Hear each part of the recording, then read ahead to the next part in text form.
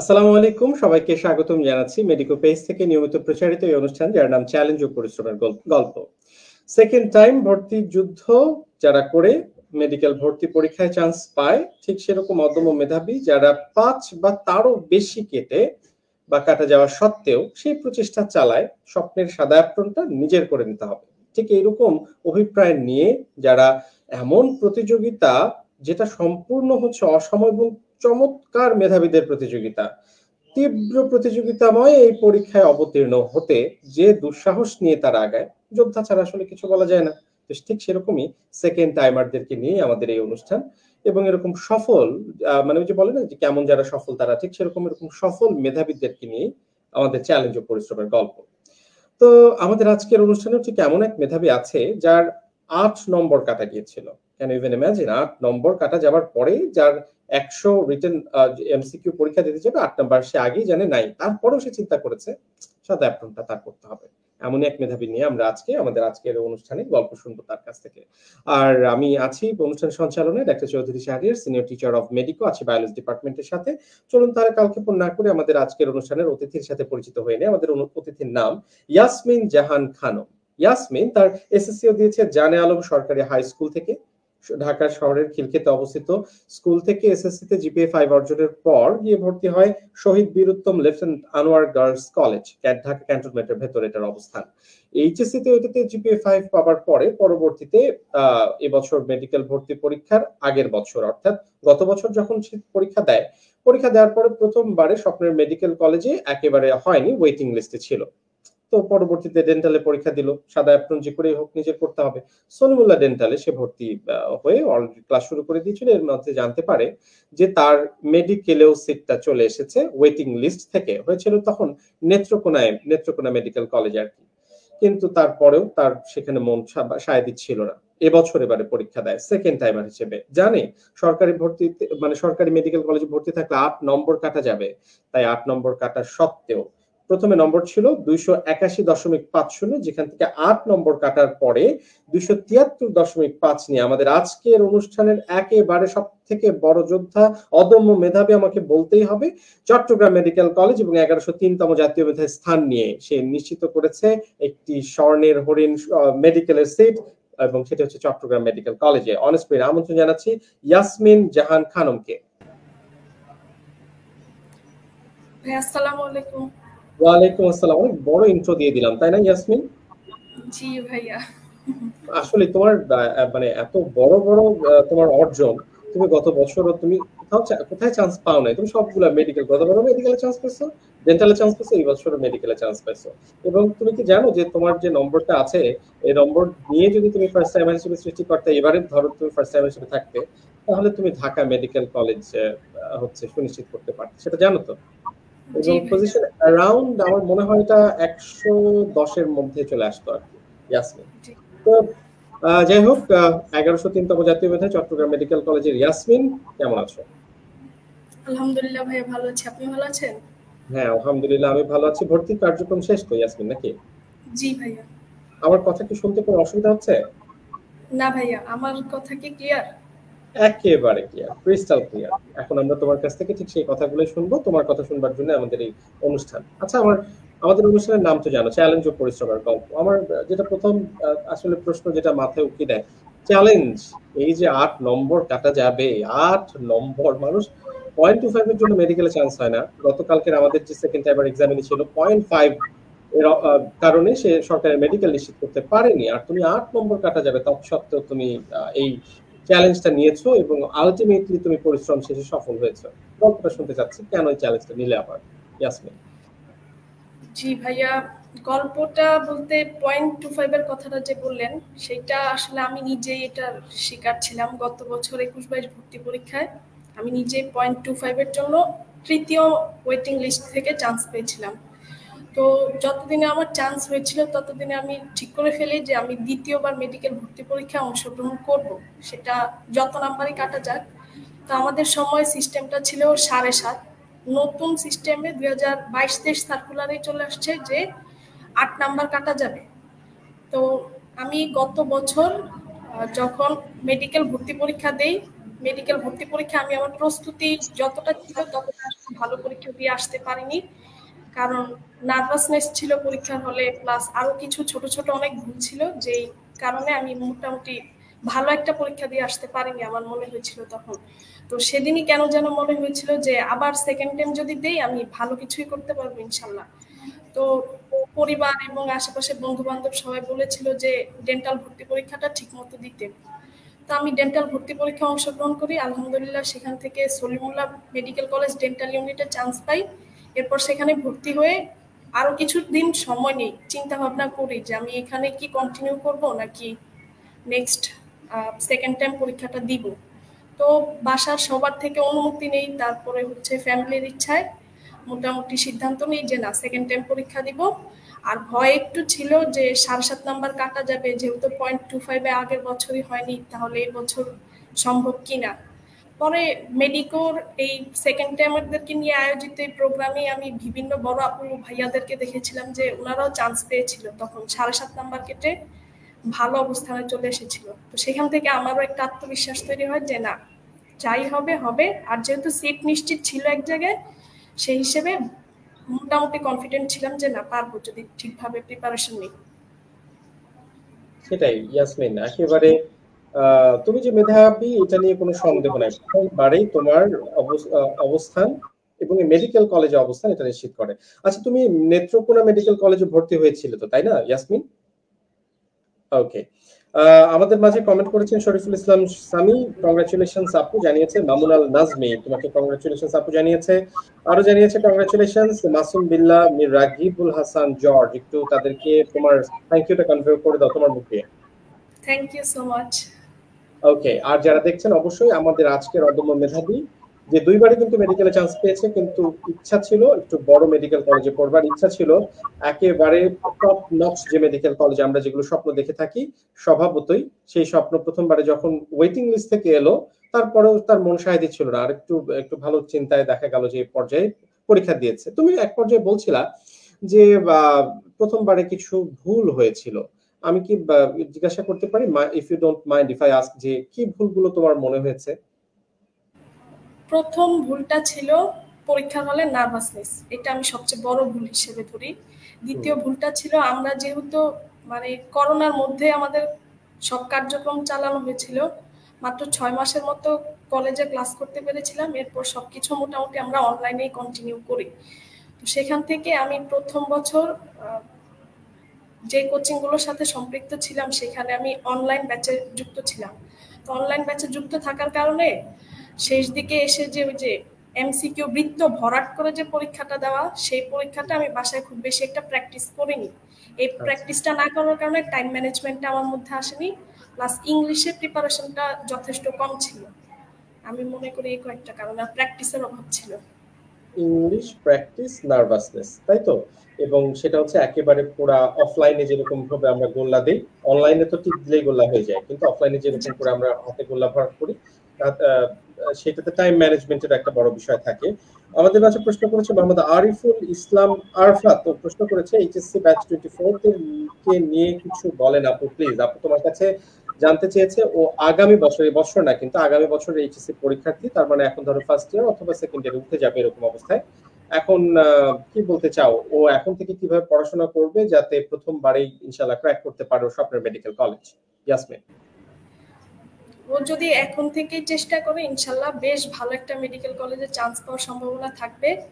তো প্রথমেই হচ্ছে ও যদি মেন বইয়ের যে দাগানো ইনফরমেশনগুলো আছে সেগুলো পড়বে, তারপরে হচ্ছে আমাদের যে মেডিকোর যে কোশ্চেন ব্যাংকটা আছে প্রিভিয়াস ইয়ারে মেডিকেলে আসা প্রশ্নগুলা, তারপর হচ্ছে আমাদের বিভিন্ন ভর্তি পরীক্ষায় আসার প্রশ্নগুলো সলভ করতে হবে বেশি বেশি। তারপর মেডিকোর যে প্র্যাকটিস বুকের যে এমসিকিউ গুলো দেওয়া আছে সেগুলো সহ বিভিন্ন জায়গা থেকে যদি ও মোটামুটি ভালো সোর্স থেকে বেসিকটা ক্লিয়ার রেখে তারপর বেশি বেশি প্র্যাকটিস করে তাহলেই সম্ভব হবে। আর জিকে ইংলিশ মোটামুটি এখন থেকে রেগুলার পড়াশোনা করতে হবে।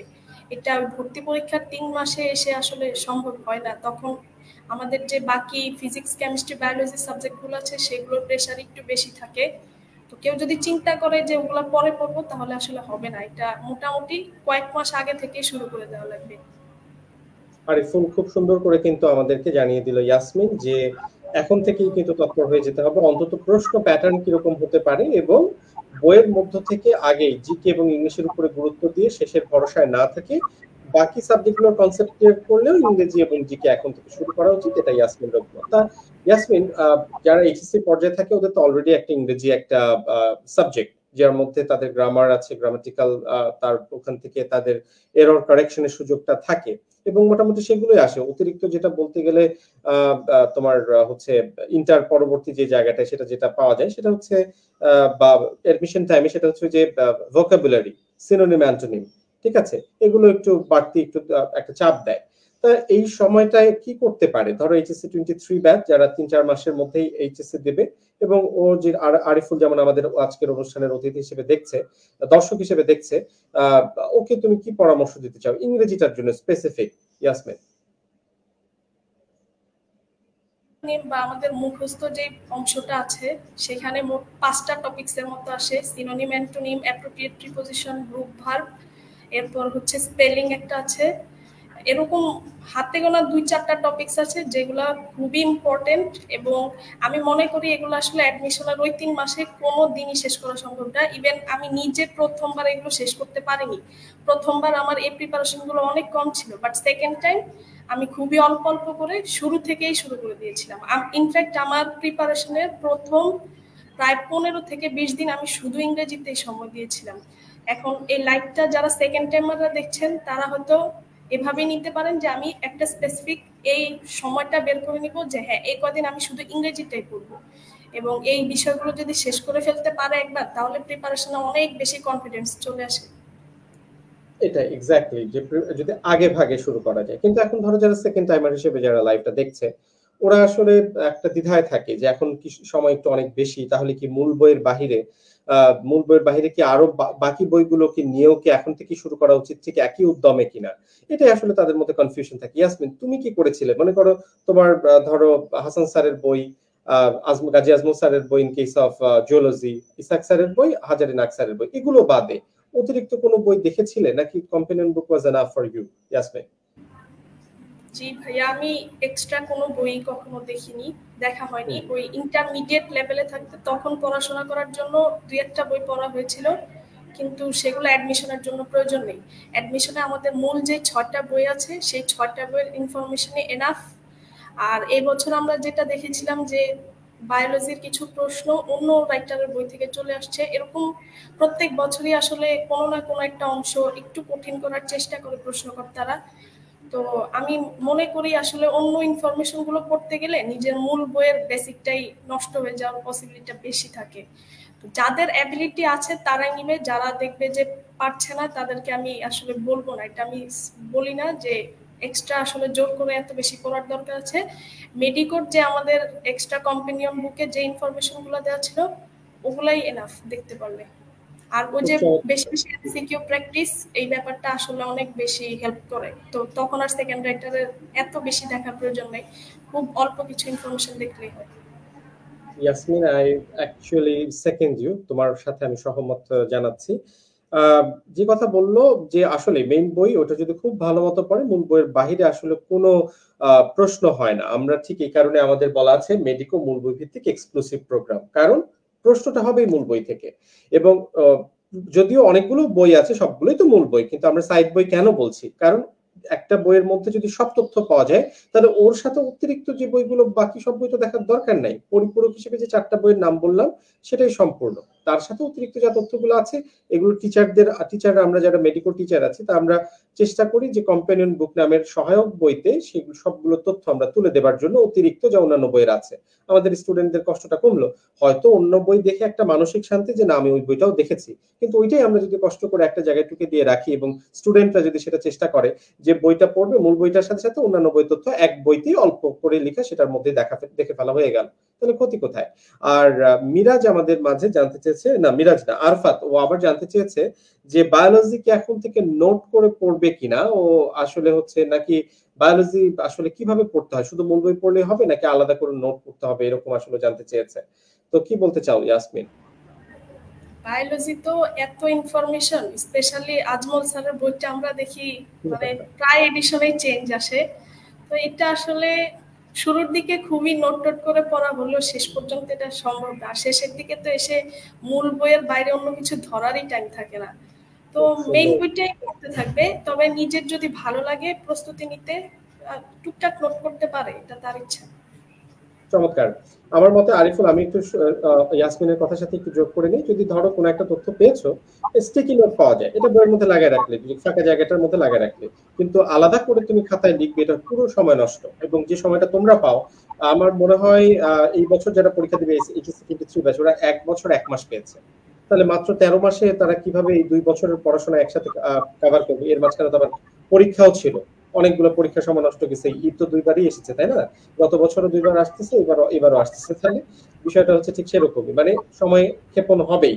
তো এই ক্ষেত্রে অতিরিক্ত করে নোট করতে গিয়ে সময় নষ্ট না করে মূল বইয়ের ভিতরে অনেক সুন্দর করে বুঝাই দেওয়া আছে, ওইটা একটু পরে যদি কিছু লিখতে হয় টুকিটাকি নোট করে লিখে পড়ার অভ্যাস থেকে অল্প একটু করে লিখলে, কিন্তু ওই নোট খাতা করে ওইটাই শুধু পড়বে এরকম না। আজমল স্যার এই কষ্টটা করে দিছে, নিজে সুন্দর করে নোট করে বই আকারে তুলে দিছে। আর জান্নাত আইরিন ও একটু জানতে চেয়েছে, আপু আপনি কোন ব্রাঞ্চে ছিলেন? ইয়াসমিন, তুমি কোন ব্রাঞ্চে ছিলেন? আমি মেডিকো উত্তরা ব্রাঞ্চে ছিলাম। এখন কোথা থেকে কথা বলছো? এখনো মেডিকো উত্তরা ব্রাঞ্চ থেকে কথা বলছো। ওকে ওকে, তাহলে আমাদের আরো আরো অনেক প্রশ্ন আসছে, কিন্তু আমার প্রশ্ন আসলে একটু কনসিডার করা উচিত। আমি আসলে যেটা এই পর্যায়ে জানতে চাচ্ছিলাম, ইয়াসমিন, অনেকগুলো কথা বলে ফেললাম, কিন্তু আমার কেন জানি মনে হলো একটু পিছন থেকে শুরু করি, যে ডাক্তারি কেন হতে হবে ইয়াসমিন? আরো তো অনেক প্রফেশন ছিল, তোমাকে দেখে মনে হয়েছে যে তুমি আরো অনেক প্রফেশনে তুমি এলিজিবল হতে পারতে, কিন্তু শুধু মেডিকেলেই কেন তোমাকে ভর্তি হতে হবে ইয়াসমিন? কোন পিছনে গল্প আছে কিনা? ভাইয়া, পিছনের গল্প বলতে আমার একদম জন্ম সূচনাটাই শুরু হয়েছিল ডাক্তারি গল্প দিয়ে। সেটা হচ্ছে আমার জন্মের সময় আমার আম্মু যে রেগুলার যে চেক আপের জন্য যে ডাক্তারের কাছে যেতেন, ওনার নামই ছিল ইয়াসমিন।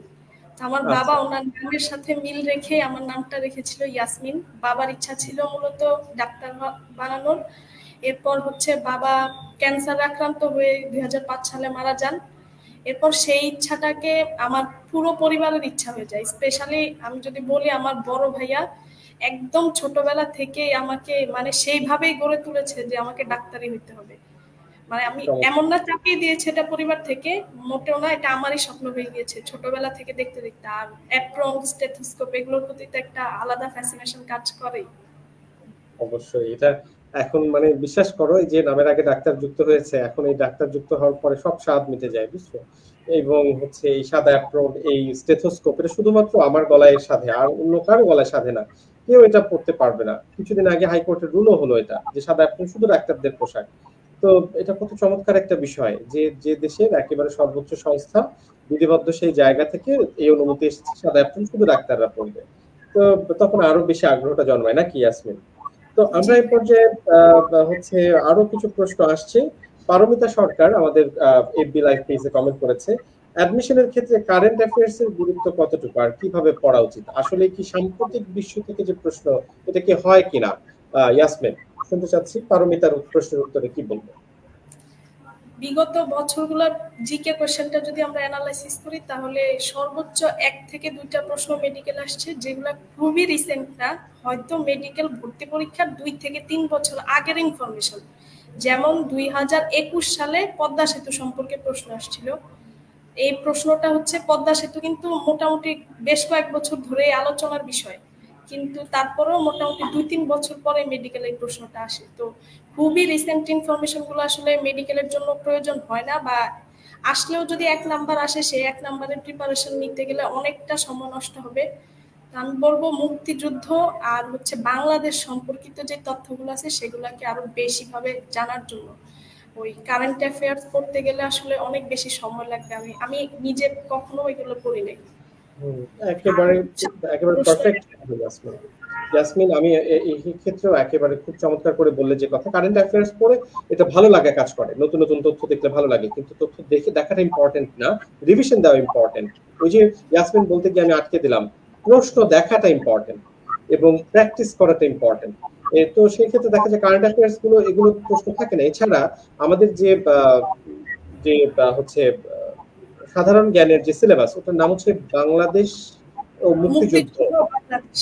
হ্যাঁ, মুক্তিযুদ্ধ ও বাংলাদেশ। তাহলে সেই ক্ষেত্রে বুঝতেই পারছো এটার মধ্যে আগে সাম্প্রতিক বিষয় ছিল, সাম্প্রতিক সময়কালীন কথা তুলে ধরা হতো, কিন্তু এখন আর তুলে ধরে না। হয়তো হালের কিছু তথ্য জানলে যে ক্ষেত্রে দেখা যায় যে এই জায়গা যেমন কাশ্মীর, এটা কোন সময়ের জন্য ইম্পর্টেন্ট, এটা অনেক আগে থেকে, এটা শুধু এখনকার ইম্পর্টেন্ট না। কাশ্মীরে 4টা যুদ্ধ হয়েছে, সেগুলো খুব সুন্দর করে আমরা মেডিকোর জিকে বইতে খুব সুন্দর করে গুছিয়ে গুছিয়ে তুলে দেয়া আছে। তো সেটা হালের কোনো ঘটনা তখনকার সময় থেকে ইম্পর্টেন্ট হতে পারে, কিন্তু হালের সময়ের ঘটনাই ইম্পর্টেন্ট এরকম কিন্তু না, এবং এই ক্ষেত্রে প্রশ্ন হয় না, তাই হয়তো কি নিয়ে চিন্তা করার কোনো দরকার নেই। আরিফুল ইসলাম আরফাত ও খুবই উদ্যোগী হয়েও একটা প্রশ্ন জানতে চেয়েছে যে আপু আমি ভিলেজে থাকি, মানে ও গ্রামে থাকি আর কি, অল সাবজেক্ট অনলাইনেই পড়ে, সে সবকিছু অনলাইনে পড়ছে এবং আমার টার্গেট ডিএমসি। অবশ্যই অনলাইনে পড়ে কি ডিএমসি তে চান্স পাওয়া পসিবল? একটু ওকে একটু সান্ত্বনা দেওয়ার জন্য হলেও অথবা অনুপ্রাণিত করবার জন্য হলেও আর আরিফুলকে কিছু বলে দিয়ে যাও যাতে আরো বেশি উদ্যমী হয়ে পড়াশোনা শুরু করে। ইয়াসমিন কি বলতে চাও কি? আমি নিজে অনলাইন ব্যাচে ছিলাম। অনলাইন ব্যাচের পড়াশোনার প্যাটার্নটা খুবই সুন্দর। স্পেশাল ব্যাপারটা হচ্ছে এগুলো লাইভ লাইভ ক্লাস নেওয়ার পাশাপাশি এগুলো হচ্ছে রেকর্ডেড ক্লাসগুলো থাকে, সেগুলো আমরা প্রয়োজন অনুসারে পরবর্তীতে দেখে নিতে পারি। পড়াশোনার ক্ষেত্রে আমার কাছে সবচেয়ে বেশি পছন্দ হচ্ছে অনলাইন প্ল্যাটফর্মটা, আমার নিজের ব্যক্তিগত পছন্দ। আর এখানে হচ্ছে যাতায়াত, যে আমাদের ঢাকা শহরের তো আসলে জ্যামের ব্যাপারটা অনেক বেশি, অনেক টাইম নষ্ট হয় দেখে আমি বেশি এটা, কিন্তু যে ভুলটা আমি প্রথমবার করেছিলাম, বাসায় প্র্যাকটিস করার যে ব্যাপার, ও যদি সেটা বাসা থেকে প্র্যাকটিস করে বেশি বেশি, মানে টাইম ম্যানেজমেন্টটা যেন ওর মধ্যে বেশি থাকে। আর প্রিপারেশন স্ট্রং করার জন্য চাইলে শেষ দিকে এসে কোচিং এ পরীক্ষা দিতে পারে, যেটা আমি নিজেও এসে পরীক্ষা দিয়ে গিয়েছিলাম মেডিকেল উত্তরা ব্রাঞ্চে। তো অবশ্যই তাকে পরীক্ষা দিয়ে টাইমটা যেন ম্যানেজমেন্টের মধ্যে থাকে, আর পড়াশোনা যদি বাসা থেকে ঠিকঠাক ভাবে করতে পারে, ইনশাল্লাহ ডিএমসি তে চান্স পাওয়া সম্ভব। অবশ্যই এই অনলাইনের কথা, তাহলে অনলাইন আশীর্বাদ না অভিশাপ? এটা আশীর্বাদ, কিছু ক্ষেত্রে হয়তো অভিশাপ হতে পারে যদি নিজের উপরে নিয়ন্ত্রণটা না থাকে সেক্ষেত্রে।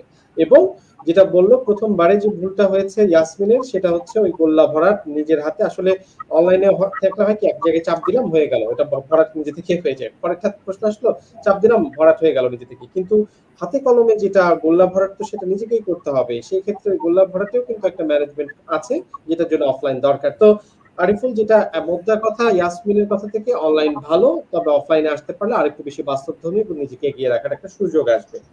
আর পারমিতা সরকারও প্রশ্ন করেছে তোমাকে, ইয়াসমিন বলেছে আপু একটা অধ্যায় পড়ার সময় আপনি কতটুকু শেষ করলাম এটাকে বেশি গুরুত্ব দিতেন নাকি কতবার শেষ করলেন এটাকে, মানে কতটুকু পড়ছো এটা বেশি ইম্পর্টেন্ট নাকি অনেক কতবার পড়েছো এটাকে বেশি গুরুত্ব দিতে? পারমিতার প্রশ্নের উত্তরে ইয়াসমিন কি বলতে চাও? পড়ার ক্ষেত্রে আসলে প্রথম প্রথম নিজের মধ্যে স্যাটিসফ্যাকশন আনার জন্য পুরো বইটাই পড়ে ফেলতাম, মানে একটা অধ্যায় নিয়ে যদি বসতাম তাহলে পুরোটাই পড়ে ফেলতাম। এরপর আসলে যেহেতু 2বার মেডিকেল ভর্তি পরীক্ষায় অংশগ্রহণ করেছি, তো সেক্ষেত্রে শেষের দিকে এসে আমি বেশি পড়াটাকে, মানে বারবার অধ্যায়টা রিভিশন দেওয়াটাকে বেশি গুরুত্ব দিতাম। চমৎকার, বারবার পড়তে হবে, এটাই হচ্ছে বেশি ইম্পর্টেন্ট। আসলে ইয়াসমিনের কথা যেটা, সেটা হচ্ছে কোনো কিছু কোনো কথা কিন্তু একবার পড়ে সে মানসিক শান্তি নেওয়াটা যত ইম্পর্টেন্ট, আরেকবার পড়ে বারবার পড়ে রিভিশন দিয়ে সেইটাকে পোক্ত করাটা বেশি ইম্পর্টেন্ট, স্থায়ী করাটা important. R Ariful Islam Arafah, thank you তোমাকে, তুমি বলেছো ইনশাল্লাহ আমিও মেডিকোর সাথেই থাকবো, আমরা অবশ্যই হচ্ছে দেখতে চাই। জান্নাত আইরিন ও হয়তো একটু পরে আমাদের সাথে জয়েন করেছে, ও লিখেছে আপু আপনি কি কোনো ভার্সিটিতে ভর্তি থেকে সেকেন্ডারি প্রিপারেশন নিয়েছিলেন কিনা? আইরিন তোমাকে জানাতে চাচ্ছি ইয়াসমিন প্রথমবারে সে সেলুলার ডেন্টালে চান্স পেয়েছিল, পরে তখনই আবার হচ্ছে মেডিকেলেই সে ওয়েটিং থেকে তার চান্স হয়েছিল, তারপরে সে মেডিকেলেও ভর্তি হয় প্রথমবারে, কিন্তু এই তৎসত্ত্বেও মানে 8 নাম্বার ভর্তি থাকার কারণে 8 নাম্বার কাটা গিয়েছে, তারপরেও কিন্তু এবার আবার পরীক্ষা দিয়েছে এবং চট্টগ্রাম মেডিকেল কলেজ সুনিশ্চিত করতে পেরেছে। আর এতক্ষণে অনেক বড় একটা হচ্ছে কমেন্ট করেছিল মেহেদি হাসান মিরাজ, আমি জানি না তুমি এখনো দেখছো কিনা, এখন আমার মনে হয় প্রশ্নটা করার সময় এসেছে। বলেছে আসসালামু আলাইকুম আপু, নিজের জীবনের অভিজ্ঞতা থেকে আমাদের জন্য যদি কিছু বলতেন, বিশেষ করে মনোবল ধরে রাখাটা খুব কষ্টকর হয়ে দাঁড়িয়েছে, সাথে জীবনের অংশ হিসেবে ডিপ্রেশন লেগেই আছে, সাথে ফ্যামিলি ক্রাইসিস তো আছেই, তো এগুলো সব মিলে ধৈর্য ধারণের সাথে এগিয়ে চলার কিছু উপদেশ চাচ্ছি। ইয়াসমিন একটু উপদেশগুলো দিয়ে দাও। আচ্ছা, আমি গত বছর 5 এপ্রিল আমাদের মেডিকেল ভর্তি পরীক্ষার ফলাফল প্রকাশ করা হয়। এরপর 22 এপ্রিল আমাদের ডেন্টাল ভর্তি পরীক্ষা হয়। এর মাঝখানের যে মোটামুটি প্রায় 15 থেকে 20 দিনের মতো সময়টা ছিল, ওই সময়টা আমার খুবই ডিপ্রেসড লাগতো। মনে হতো যে সবকিছু হারিয়ে ফেলেছি, আসলে আর কি করব। এরপর আসলে যা হবে সবকিছু আমি অর্জন করে নিয়ে আসব। বলতে গেলে এক ধরনের এমন মানসিকতা তৈরি হয়ে গিয়েছিল আমার মধ্যে যে যেটা ছোটবেলা থেকে স্বপ্ন দেখেছি সেটা তো মানে একটা পরীক্ষা দিয়ে এসে হারিয়ে ফেলেছি, এখন আর আমার হারানোর কিছুই নেই। যেটা হবে আমি যেখানেই পরীক্ষা দিব সেখানেই মোটামুটি আমি এরকম একটা মেন্টালিটি নিয়ে গিয়েছিলাম যে হ্যাঁ, আমাকে চান্স পাওয়ার মতো করে একটা পরীক্ষা দিতে হবে। আর বারবারই আমি বলছিলাম যে পরীক্ষার হলে আমার নার্ভাসনেসটা অনেক বেশি কাজ করেছিল। এরপরের পরীক্ষাগুলোতে আমার মেইন লক্ষ্যই ছিল একটা, যে আমি নার্ভাসনেস কোনোভাবেই আনবো না, যতটা কনফিডেন্টলি পরীক্ষা দিতে পারি দিয়ে আসবো। রেজাল্ট কি হবে আমি সেটা নিয়ে একদমই চিন্তা করি না। আর ফ্যামিলি ক্রাইসিসের কথাটা যেটা বললো, সেটা হচ্ছে এটা আসলে কি বলবো, ফ্যামিলিকে আশা দেওয়া যেতে পারে আরো ভালোভাবে পড়াশোনা করলে। আমার মনে হয় না ফ্যামিলি খুব বেশি একটা বাধা দিবে কোনো ব্যাপারে। পাশাপাশি হচ্ছে মহান সৃষ্টিকর্তার কাছে বেশি বেশি সাহায্য চাইতে হবে, যেন এই সময়টাতে পরিবার প্লাস হচ্ছে নিজের মানসিক একটা শক্তিও কাজ করে এইসব দিক থেকে। এটাই আসলে করার আছে।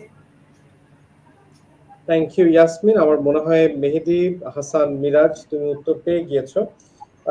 আমাদের কাছে অনেক প্রশ্ন আসছে, আমরা চাচ্ছিও অনেক প্রশ্ন আসুক। আমাদের খুব অল্প সময়ের ভিতরে আমাদের হয়তো র্যাপ আপ করতে হবে প্রোগ্রামটা, কিন্তু তারপরেও আমি চেষ্টা করবো যতগুলো প্রশ্ন থাকুক সবগুলো ইয়াসমিনের কাছ থেকে উত্তর নেবার জন্য। আপনাদের সকল প্রশ্ন আমি আবারও আহ্বান করছি। নিপা আক্তারও জানতে চেয়েছে, আপু জিকে আর ইংলিশের জন্য কি শুধু মেডিকোর বই পড়েছিলেন কিনা? ইয়াসমিন, তুমি কি অ্যাডমিশন টাইমে শুধু মেডিকোর বই পড়েছো কিনা? জি ভাইয়া, আমি যদি মেডিকো সম্পর্কে একটু বাড়িয়েই বলি তাহলে হবে, মেডিকোর যে ইংলিশ বইটা সেটা আমার অনেক পছন্দের একটা বই। আমি মোটামুটি অ্যাডমিশনের পর সবগুলো বই সরাই ফেললে ইংলিশ বইটা এখনো আমার কাছে আছে। এই বইটা আমার অনেক বেশি পছন্দের একটা বই এবং আমি এটা পড়েছিলাম। পাশাপাশি জিকেও পড়েছিলাম। জিকে মেডিকোতে আসলে অনেক ইনফরমেশন দেওয়া আছে। তো পিছনে আবার বিভিন্ন ভর্তি পরীক্ষার প্রশ্নগুলো দেওয়া আছে, ঢাকা বিশ্ববিদ্যালয়, জাহাঙ্গীরনগর বিশ্ববিদ্যালয়। তো এগুলো সলভ করতে পারলে আমি জানি না হুবহু কমন পাওয়ার পসিবিলিটি কতটুকু, তবে নিজের আত্মবিশ্বাস অনেক বেশি বাড়ে এই প্রিপারেশনটা নিলে। তো এই দুইটা বই আমার অনেক বেশি পছন্দের। থ্যাংক ইউ ভাই। ভালো ভালো বলতেছো, আমাদের সম্পর্কে আর একটু ভালো শুনতে ইচ্ছা করতেছে। হয়তো একটু মেডিকো সম্পর্কে একটু যদি মেডিকো ক্লাস, মেডিকোর স্টাফ এবং হচ্ছে মেডিকো ম্যাটেরিয়ালস ম্যাটেরিয়ালস নিয়ে বলছি, শুনছো আরো ম্যাটেরিয়ালস আছে, একটু যদি আমাদেরকে সরেজমিনে মেডিকো তোমাকে কিভাবে সহযোগিতা করেছে আজকের এই পজিশনে আসতে যদি একটু বলতে। প্রথমেই বলবো আলহামদুলিল্লাহ, আমি সিদ্ধান্ত নিয়েছিলাম মেডিকোতে ভর্তি হওয়ার এবং এখানে রেগুলার পরীক্ষাটা দিতাম। যদিও দুই একবার মাঝে আমার ইন্টারাপশন চলে এসেছিল, তারপরেও আমি চেষ্টা করেছি কন্টিনিউ করার। এবং পাশাপাশি পুরো ব্যাপারটা তাদের যে মোটামুটি রুটিন যে প্যাটার্নটা সেটা বেশি পছন্দ হয়েছিল আমার। রুটিন প্যাটার্নের মধ্যে তারা একটা অধ্যায়ের জন্য পর্যাপ্ত সময় রেখেছিল, যেটা আমার সেকেন্ড টাইমার হিসেবে পড়তে অনেক হেল্পফুল ছিল। আর পাশাপাশি যদি বলি যে মেডিকোর আমাদের উত্তরা ব্রাঞ্চের ভাইয়াদের কথাই যদি বলি, তারা খুবই হেল্পফুল ছিল। তারা মোটামুটি সবকিছু দিয়ে হেল্প করেছিল। আর টিচাররা তো কি বলবো, এটা তো আসলে অবশ্যই হেল্পফুল ছিল। থ্যাংক ইউ মেডিকোকে আসলে এরকম একটা প্ল্যাটফর্ম গড়ে তোলার জন্য, আমাদেরকে সুযোগ করে দেওয়ার জন্য। ওয়েলকাম, কিন্তু আমার মনে হয় এই থ্যাংক ইউটা তোমাকে প্রাপ্য ফর চুজিং মেডিকো। এত এত এত জায়গায় আমাদের মেডিকো হচ্ছে আসলে যে মনের মণিকোঠায় জায়গা করে নিয়েছে তোমার, এটা আমাদের জন্য অনেক বড় পাওনা। তো যাই হোক, আমরা আরো কিছু প্রশ্ন পাচ্ছি এখানে। আবু হাসনাত আবু ও লিখেছে, আপু এইচএসসি শুরু থেকে প্রিপারেশন নিয়েছিলেন কি? হাসনাত, আমার মনে হয় একটু যদি আগে থেকে দেখো, ইয়াসমিন বলেছে যে এইচএসসি কালীন আসলে প্রিপারেশনটা শুরু করতে হয়, মাথায় তো আগে থেকেই হচ্ছে রেখে দিতে হয় যে আমি মেডিকেলের জন্য পড়বো। তাই কোয়েশ্চেন অ্যানালাইসিসটা অনেক আগে থেকেই করতে হয় এবং কোয়েশ্চেন সলভ অনেক বেশি করা উচিত। স্যার রাফিদ হাসান ইংরেজি টিচার তোমাকে কংগ্রাচুলেশন জানিয়েছে, বইয়ের কারিগর, ইংরেজি বইয়ের কারিগর। ওকে, একটু ভাইকে একটু থ্যাংক ইউ দিয়ে দাও। থ্যাংক ইউ ভাইয়া। তো যাই হোক, আমরা এই পর্যায়ে মোহাম্মদ ফেরদৌস হোসেন ও হচ্ছে লিখেছে, আপু অনলাইন অফলাইন কিভাবে ব্যালেন্স করব? মেডিকো আপনাকে কিভাবে চান্স পেতে হেল্প এন্ড গাইডলাইনে হেল্প করেছিল, এটাই হয়তো লিখেছে, হ্যালো করেছিল লিখেছে, হেল্প করেছিল। আসলে মেডিকো সম্পর্কে বলেছে অফলাইন অনলাইন কিভাবে ব্যালেন্স করতে। ফেরদৌসের উত্তরে কি বলবে তুমি? অনলাইন অফলাইনের ব্যাপারটা ছিল অনলাইন আমি আসলে ভাইয়াদেরকে স্পেশালি ফোন দিয়ে বলতাম যে একটু সুযোগ দেওয়ার জন্য মাঝে মাঝে কয়েকটা পরীক্ষা দিতে। তো শেষের দিকে এসে আসলে মেডিকোতে সিস্টেমই থাকে এরকম যে তুমি চাইলে অনলাইন থেকে অংশগ্রহণ করতে পারবা, চাইলে অফলাইন থেকে অংশগ্রহণ করতে পারবা। তো আমি সেই সুযোগটাকে কাজে লাগিয়েছি। শেষ দিকে হচ্ছে আমি আমার আত্মবিশ্বাস বাড়ানোর জন্য বা আশেপাশের পরিবেশের সাথে নিজেকে একটু শক্ত অবস্থানে নিয়ে আসার জন্য শেষ দিকে আমি অনলাইন থেকে অফলাইনে চলে আসছিলাম। কিছু পরীক্ষা দিয়েছি, আবার কিছু সময় হচ্ছে মানে আমার একটু জার্নি করলে অসুবিধা হতো দেখে বাসা থেকে আবার কন্টিনিউ করতাম। তো সেটা শেষ দিকে তোমার অ্যাডজাস্ট করে নেওয়ার ফ্যাসিলিটি আছে মেডিকোতে। ওকে, বুঝতে পেরেছো ফেরদৌস। তাহলে মানে তোমার এখানে সেক্ষেত্রে স্বাধীনতা থাকবে, যদিও অফলাইনে আমাদের হচ্ছে অলরেডি যারা স্টুডেন্ট আছে তাদের সাথে অনলাইন থেকে এসে পরবর্তীতে পরীক্ষা দিতে হয়, সেই সুযোগটা ইয়াসমিন নিয়েছিল এবং এটা কিন্তু খুব জরুরি একটা বিষয়। কেননা অফলাইনে আসলে ওই হাতে কলমে শেখার যে কথাটা ইয়াসমিন একেবারে আমাদের অনুষ্ঠানের শুরুতেই বলেছে, ওটা খুবই জরুরি একটা কথা। মোহাম্মদ আরিফুল ইসলাম আরফাত আবার বলেছে, আপু ফার্স্ট ইয়ার থেকে কি কোয়েশ্চেন ব্যাংক সলভ করলে ভালো হবে কিনা? হ্যাঁ, অবশ্যই। প্রশ্ন অবশ্যই অনেক আগে থেকে দেখে যাওয়া উচিত। প্রতিযোগিতা বাড়ছে, মেধাবীর সংখ্যা বাড়ছে এবং সবাই মোটামুটি সেম লেভেলে চলে আসছে। আগে যেটা দেখা যেত যে মনে করো 40-50 হাজার খুব ভালো স্টুডেন্ট, বাকি 30-40 হাজার ওরকম না, কিন্তু এখন কিন্তু 1,39,000 আবেদনকারী 1,35,000 পরীক্ষা দেয়, 1,00,000-এরও বেশি, সেখানে মাত্র 4,000টা সিট। তাহলে অবশ্যই যদি নিজের করে নিতে হয় কিছুটা এক্স ফ্যাক্টর নিজের ভিতরে রাখতে হয়। আর এ পর্যায়ে আমার যেটা জানতে চাওয়া আসলে ইয়াসমিন, সোশ্যাল মিডিয়ার দৌড়াতো, তুমি তো অনলাইনে তুমি পরীক্ষা দিতে স্বাভাবিক একটু মনে হতো যে একটু ফেসবুকে ঢুকে ফেলি, একটু ইউটিউবে দেখে ফেলি, একটু টাইম ওয়েস্টেজ অন্য জায়গায় করে ফেলি, তাহলে এই জায়গাটা আসলে তুমি নিজেকে কিভাবে দমিয়ে রাখতে? সাওমের মাসে এই তুমি অনলাইনের সাথে কিভাবে তুমি সাধনা করতে, সিয়াম সাধনা করতে আর কি, ইয়াসমিন? এটা আসলে ভাইয়া আমি যদি বলি শেষ 4 মাস, দুইবারই মেডিকেল ভর্তি পরীক্ষার সময় আমার শেষ 4 মাস কোনো ফেসবুক আইডি ছিল না, আমি এগুলো ডিলিট করে দিয়েছিলাম কমপ্লিটলি। আর সর্বোচ্চ চেষ্টা করেছিলাম সময় নষ্ট না করার। তারপরেও ভাইয়া দুই একটা সময় আমার মধ্যে একটু ঢিলামি চলে এসেছিল, তো তখন আসলে হয়তো একটু ব্যবহার করলাম। বাট হ্যাঁ, দিন 1-2 ঘন্টা পর বা 3 ঘন্টা পর এটা সাথে সাথে একদম মোবাইল থেকে রিমুভ করে দিতাম। তো এই ব্যাপারটা আমি মনে করি কাজে লাগবে শিক্ষার্থীদের, যে তারা ফোন থেকে যদি অ্যাপসটা ডিলিট করে দেয় তাহলে এটা বেশি হেল্পফুল হয়। আর যত কম সোশ্যাল মিডিয়াতে অ্যাক্টিভ থাকা যায় এটা আসলে খুবই সময় নষ্ট করে, প্লাস মনোযোগটা বেশি নষ্ট করে আমি মনে করি। চমৎকার, সেটাই। আসলেই সোশ্যাল মিডিয়া থেকে এক্ষেত্রে নিজেকেই অনেক বেশি দূরে রাখতে হবে। এই ডিস্ট্রাকশনস গুলো অনেক বেশি পড়াশোনাকে হ্যাম্পার করে। অন্তত জাস্ট যারা সেকেন্ড টাইমার আছে 7-8 মাস 9 মাস, আর যারা ফার্স্ট টাইমার হিসেবে আছে এখন থেকে, ফার্স্ট টাইমার হিসেবে যারা পরবর্তীতে অ্যাপিয়ার করতে যাচ্ছে তাদেরও ঠিক এই একটা বছর সর্বোচ্চ পরিশ্রম, বাকি 50-60 বছর যদি সিকিউর করতে হয় একটা বছর তো পরিশ্রম করাই যায় নাকি? আর ইয়াসমিন, আমার খুব জানার এই পর্যায়ে আমাদের অনুষ্ঠানের শেষ প্রশ্ন দিয়ে যেটাকে আমি করতে চাচ্ছি, সেটা খুব চমৎকার একটা প্রশ্ন হতে পারে হয়তো। তোমার তো মেডিকেলে চান্স পাওয়ার অনুভূতি গত বছরই চলে এসেছে, তুমি ডেন্টালেও চান্স পেয়েছিলে, কিন্তু এবারে চান্স পাওয়াটার অনুভূতিটা তোমার কাছে কিরকম ভাবে এসেছে এবং তুমি সেইটার ভালো লাগাটা কিভাবে ছড়িয়েছো, ইয়াসমিন? এবারে চান্স পাওয়ার অনুভূতিটা আলহামদুলিল্লাহ অনেক অনেক বেশি ভালো ছিল।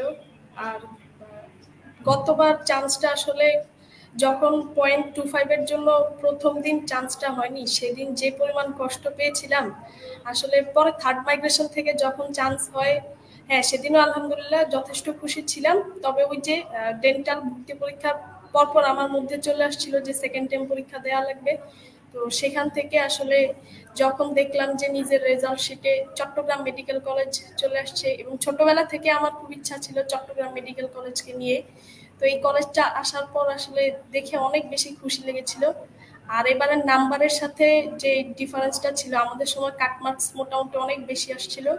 তো এবারও পরীক্ষার হল থেকে আসার পর যখন আমি সবগুলো প্রশ্ন মিলাই মনে হচ্ছিল যে হবে না হয়তো, পরে যখন দেখেছি আলহামদুলিল্লাহ এত ভালো একটা মেডিকেল কলেজ চলে এসেছে তখন আসলে মানে খুশিতে আত্মহারা হয়ে গিয়েছিলাম। চমৎকার, সেটাই আসলে এই অনুভূতি যার জীবনে আসে শুধুমাত্র সেই বুঝতে পারে। ইয়াসমিন, সুখবর এটা, চট্টগ্রাম মেডিকেল কলেজ এখন চট্টগ্রাম মেডিকেল বিশ্ববিদ্যালয়, আমরা মনে হয় জানি সেটা। তো যে কথা এই পর্যায়ে আসলে আমরা অনুষ্ঠানের একেবারে শেষ পর্যায়ে চলে এসেছি। ইয়াসমিন, তোমাকে অনেক অনেক অনেক ধন্যবাদ। আমাদের আজকের অনুষ্ঠানে তুমি এত কষ্ট করে সময় দিয়েছো, এত দূর জার্নি করে তোমার বাসা থেকে এসে আমাদের মেডিকেল ব্রাঞ্চে, উত্তরা ব্রাঞ্চে এসেছো এবং হচ্ছে আবারও কংগ্রাচুলেশন জানাতে চাচ্ছি তোমার এত চমৎকার সাফল্যের জন্য। 8 নম্বর কাটা গিয়েছে তারপরে, তুমি মেডিকেল কলেজ সুনিশ্চিত করেছো, এবং for having the trust on medico, এটা সব থেকে বেশি জরুরি। Thank you Yasmin. তো অনেক ভালো কাটুক তোমার জীবন, অনেক বড় বড় অনেক বড় বিশেষজ্ঞ ডাক্তার হয় এই আশা রাখি। জি ভাইয়া, দোয়া ভালো করবেন। থাকবে। আর এতক্ষণ আমাদের সাথে যারা ছিলেন সবাইকে অনেক ধন্যবাদ জানাচ্ছি। আজকের যে গল্প সত্যিকারের চ্যালেঞ্জ এবং পরিশ্রমের গল্প। 8 নম্বর কাটা, চিন্তা করা যায়? মানুষ কত চিন্তা করে যে আমার তো এসএসসি এইচএসসি রেজাল্ট খারাপ, আমার কি মেডিকেল হবে? তো রেজাল্ট নাম্বার কম দেখে অনেকে চিন্তাই করে না, কিন্তু এক্ষেত্রে 8 নম্বর কাটার পরেও চট্টগ্রাম মেডিকেল কলেজে চান্স পাওয়া যায়, এটা আমাদের আজকের উদাহরণ ইয়াসমিন জাহান খানম সেটা প্রমাণ করে দিয়েছে। এবং আমরা হয়তো ওর কথাগুলো আপনাদের সকলের সামনে তুলে ধরতে পেরেছি, কিভাবে পড়তে হয়, ডিপ্রেশন কালীন কিভাবে চিন্তা করতে হয়, কিভাবে নিজেকে একেবারে সম্পূর্ণ প্রতিদিনকার মতো প্রস্তুত করে করে পরীক্ষা দিতে দিতে মেডিকেলের দোরগোড়ায় নিয়ে যেতে হয়। তো সম্ভাবনা সবারই, জাস্ট চেষ্টাটা করতে হবে, এই আর কি। তো ভালো থাকবেন, সুস্থ থাকবেন, ইনশাআল্লাহ আগামীতে দেখা হবে চ্যালেঞ্জ ও পরিশ্রমের গল্পের নতুন এপিসোডে। ততক্ষণ পর্যন্ত আল্লাহ হাফেজ, আসসালামু আলাইকুম।